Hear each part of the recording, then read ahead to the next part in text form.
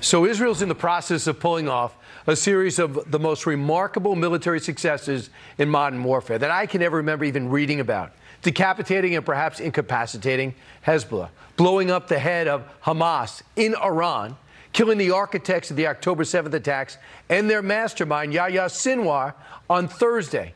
So what makes this success more impressive is that they've done it despite the objections from the West and, most of all, Vice President Harris and President Joe Biden. Remember, they warned the IDF, don't you go into Rafah. The VP declared she's studied maps. Sinwar was killed in Rafah. We have been clear in multiple conversations and in every way that any major military operation in Rafah would be a huge mistake. Let me tell you something. I have studied the maps. There's nowhere for those folks to go. And we're looking at about 1.5 million people in Rafah who are there because they were told to go there, most of them. And so we've been very clear that it would be a mistake to move into Rafah with any type of military operation. They moved into Rafah because that's where the headquarters of Hamas is and was. Joining us now is the chairman of Urban Warfare Studies at West Point, John Spencer. John, thank goodness that Bibi Netanyahu ignored the advice of this administration, right? Absolutely. I mean, that's where not only this mastermind evil person was hiding, but that's where the hostages were. That's where the tunnels, hundreds of tunnels supporting this death cult to survive in Gaza were found. Absolutely. Thank goodness that Israel took its own security in mind and moved forward with that operation and successfully evacuated 90+% of the civilians out of harm's way. So that you went to see for yourself how the Israelis were fighting. You wanted to see this urban environment. You said it's the toughest environment you've ever seen, worse than Fallujah, worse than Ramadi, and you were impressed with the efforts they made to avoid civilian casualties, although the rest of the world didn't get your memo. Right. No, I've been on the ground 3 times since October 7th, deep into Gaza, Khan Yunis, central Gaza. No military has faced what the IDF has, especially not us. And even any urban battle in history, never with this level of a suicidal enemy that's trying to get their population killed, who has 400+ miles of tunnels, the concrete, the rubble. No military has faced this. And then also, no military has taken the steps that the IDF have, the measures to prevent civilian harm, constraining themselves, put themselves at risk, do all the notifications, all the evacuations, the daily pauses that the IDF have. I was blown away at what they're able to do under the conditions. And when you report it with all your credentials, you get blowback from the New York Times. They want to diminish what you're saying as if you're an Israeli apologist. So now that Sinwar's dead, there's a call for another ceasefire, release of the hostages. What do you call for? I call for the end of Hamas, to allow Israel to get the job done and remove this cancer, which is the butchers of the Palestinian people. That's what we saw eliminated this week, was the butcher of the Gaza people, because any civilian loss of life that has happened since October 7th is at the hands of Hamas. So I say get your facts straight on what is the realm of possible and let Israel finish the job. We just we seem to run from victory for maybe a quick political exit.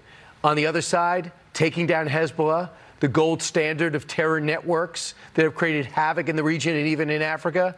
We're watching Israel take them apart in real time. How much of that terror organization is left? And how important was it for them to push back on the Biden administration, who told them not to do it? Right.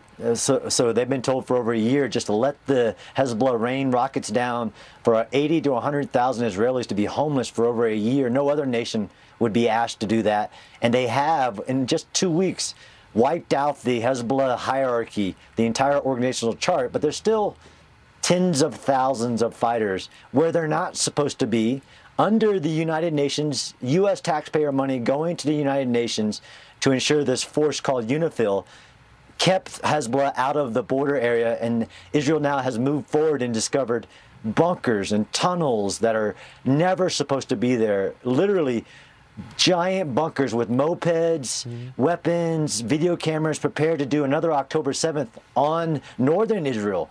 But Israel has unprecedented, unparalleled in history, eliminating this terror organization, which is the strongest tentacle of the Iran's proxy force. I wanted to bring you to the last lap, and that is retribution that's certainly going to be coming to Iran. Since 1979, they've been an enemy of ours, killing our people, taking them hostage.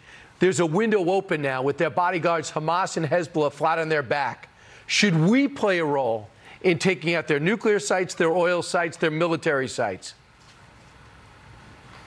Well, we sure to hell said we would. We said that there would be severe consequences if Iran attacked again. We said don't do it twice, April and October, and they've launched hundreds of cruise missiles, ballistic missiles, drones at another nation. So we said we would be, so I think we should be. But that's a complex political situation, but deterrence has to be reestablished. People believe that this is escalation for Israel to defend itself against 7 different fronts where it's being attacked. It's not escalation. It's trying to establish peace in the region, and the head of the snake has to be dealt with in a way that they never try to do that again. It has to change their behavior. And what do we take away from Israel's attack plan, the methods and the execution? What do you take away from it?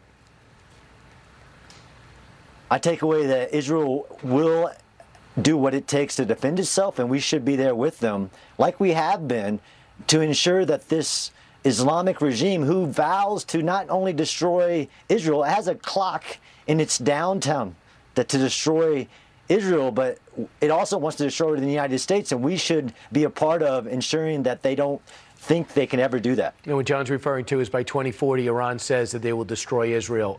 They never expected this type of retribution, and now there's reasons to believe they are shaking as they do a diplomatic fire drill to try to get some help in the region. John Spencer, thanks so much. Thanks, Brian. All right, meanwhile, straight ahead.